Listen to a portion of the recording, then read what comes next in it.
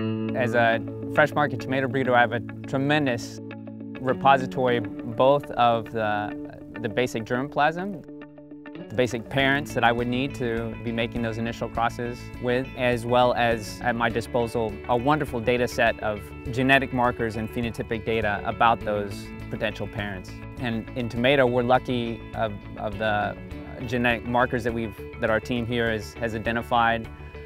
Tomato has more than half of those across all of Monsanto vegetables. More than half of the markers that are used for selection have been developed for tomato. So that's a really critical tool that I have in my toolbox for making those selections. And the end result is that I can actually have population sizes that are 10, 100, maybe 1,000 times larger in size than I would typically have if I were just screening in the greenhouse or just screening in the field.